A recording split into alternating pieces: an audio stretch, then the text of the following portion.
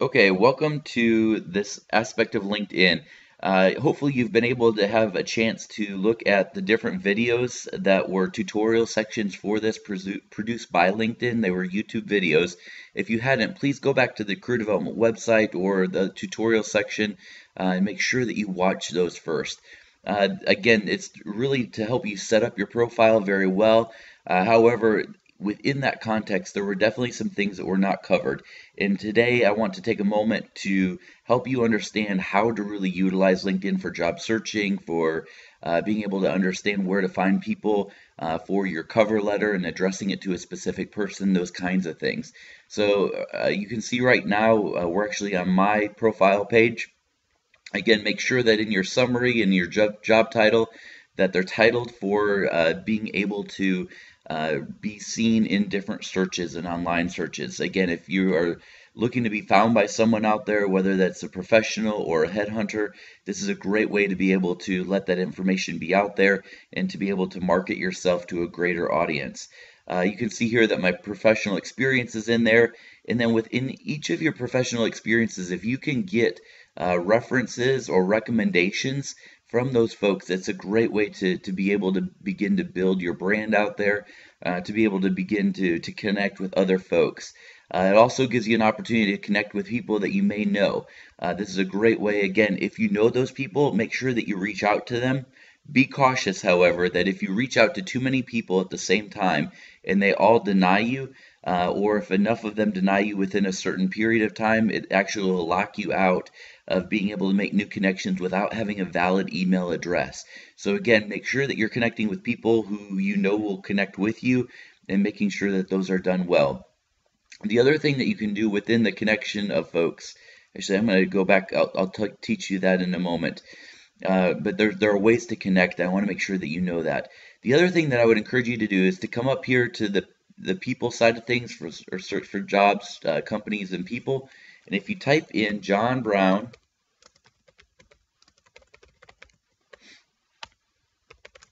if I can spell it correctly, University alumni.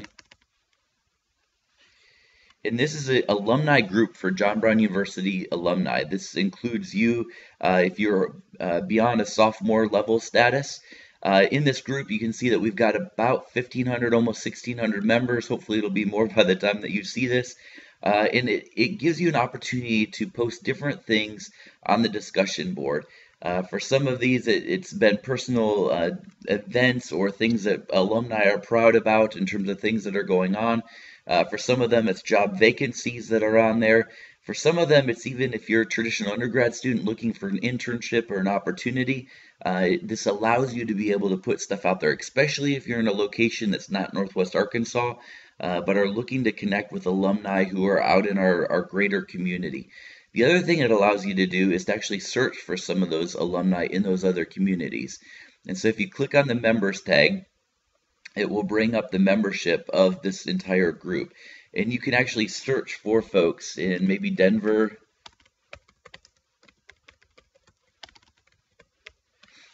Colorado. And this will actually pull up alumni that are connected in some way. Either they've lived in Denver, Colorado, or they're currently residing in Denver, Colorado. And so again, you can see alumni who are connected on that side of it. The other thing that you can do is search by actual companies. And so I know this will give me a good result because of where we live and who we're connected to. But if you could search for Walmart, all of a sudden you're able to pull up all the people that are connected on this alumni group, at least, who are also connected at some level with Walmart. These are alumni, by and large, who have said, we are willing to help you out as JBU students, both in the MBA and graduate programs, as well as traditional undergrad, to help you find opportunities in our area, in our field. We're willing to help you connect with different professionals out there. For some of you who are looking at changing industry, I would encourage you to do an informational interview with some of these folks. Again, if you're looking for someone specific in a specific industry, reach out to them and say, could I do an informational interview with you? In that interview, again, ask some really good questions about what it is that they do, how they do it, why they do it, and really use that as an opportunity to demonstrate your eagerness to break into the industry, whatever that industry happens to be.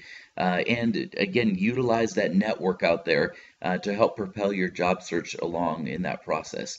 So that's one way to look. Another way to look is to actually type in here by companies and to search by those companies. So if I type in Walmart again, in the companies section, I see that there's a retail one. This is what I'm looking for. And if I open that up, it allows me to know how many people are following it. Again, if you're looking for a job in a specific company, this is a great way to follow it. And then this ends up appearing in your newsfeed in LinkedIn. So any jobs that they post, I know Nestle, Purina, Walmart, Tyson, some of those companies are really actively recruiting with LinkedIn. And so if you follow them, anytime that they post a job or a new article or something about their company, this is a great way to find out that information. Also, it gives you recent updates, job alerts, as well as certain things that they're doing through LinkedIn as well as in the company. So again, when you go in for an interview, this is a great resource to help give you information about what the company has been doing lately, things that you might be interested in. It also gives you an opportunity to see other companies that people view when they view that specific company. So people who viewed Walmart have also looked at Target, Nestle, Google, PepsiCo, Unilever, and LinkedIn. Another thing that's really helpful within this is, again, when you go to write a cover letter, part of your connection in a cover letter is to understand who it is in the company that you need to address that cover letter to. Ideally, a hiring manager of some kind within the division or unit or group that you're trying to apply for. LinkedIn is a great way to find that. One of the other things that's really helpful with this is to be able to understand who might be able to pass your resume along on the backside. So you always have to apply on the company website. That's the number one best practice, because every company requires all their applicants to go through the same pipeline. Human Resources is requiring that legally now. And so you definitely need to apply through the company job board, but please use your connections. LinkedIn is a great way to develop those connections and to work through those people who you're connected to resource your resume on the backside. So again, these are all people that I'm connected to in my first degree. I've also got 5,000 people in Walmart I'm connected to in my second degree. And so let me show you how you can utilize that. Within the second degree, it gives you also things that you can search for. So if I wanted to really limit those results, I could start crossing out some of these, and it would also limit the results. I also can search over here on this side for other ways that I'm connected to folks who work for Walmart. But say that I wanted to connect with Annie Mung. She's in my second degree. What I can do is go over here and let me scroll down a little bit, but go over here to the connect. If I knew her or thought that she probably would make a connection with me, I would say connect directly, and that's a great way to do that. However, I don't know Annie Mung very well. Actually, I don't know her at all. She works in the San Francisco office. And so what I would do as a part of that is to say get introduced. And if I click on the get introduced button, it allows me to choose who my connection is that I do know, and because they're in my first section, or first connections. And so Jacob Little happens to be my first one. I could click on Jacob Little, and then I need to write a good paragraph to Jacob saying, Jacob, dear Jacob, I'm interested in meeting Miss Ann Mung. Is there any way that you would be willing to make a connection for me? And again, really utilizing that to build out your connections for those people that you need to be connected with. Again, these could be potentials for people who might hire you. It could be people who could get you networked within the organization at a larger level. But again, it gives you an opportunity to connect with folks, again, that you wouldn't necessarily even run into face-to-face or at a meeting, a networking meeting, but helps you to expand that network. And again, I would really encourage you for sure, first apply online, but then find ways that you're connected to some of those people for those positions or same kinds of positions or titles of those positions by going through LinkedIn. The other thing I want to introduce you to is searching on the job side of things. This is great. Again, some of you are going to look for international opportunities. So let's look for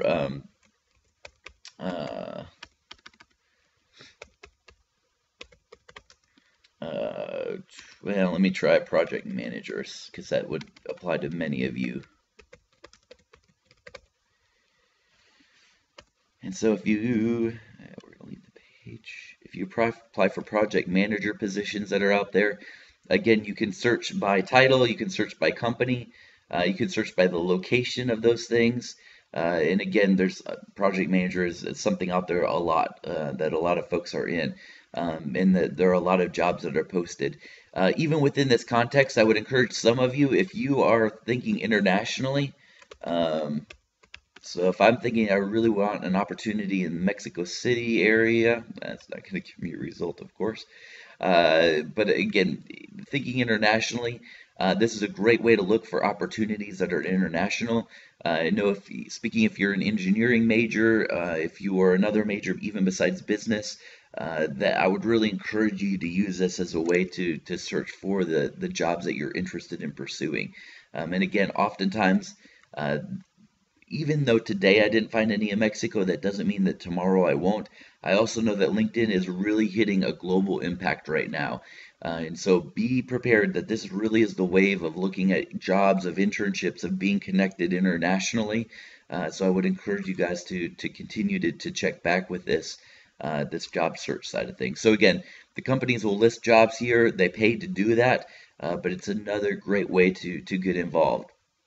Again, when you go and connect with an employer, when you connect with someone who is an alumni connection, my challenge to you is to make sure that you follow up with that. Make sure that if they respond back to you by posting something on our JBU alumni discussion board, that you're ready to respond to that quickly, and that you guys interact well. Also, I'd encourage you to become members of that alumni group, so that as other students graduate down the road, maybe 5 years or 10 years from now, you may be doing a job or in an occupation that they really desire to enter into, and this is a great way to connect back with the JBU community. So again, I would encourage you to use this well, and use this as a great resource for jobs, internships, even switching careers out there. Thanks, and have a great day.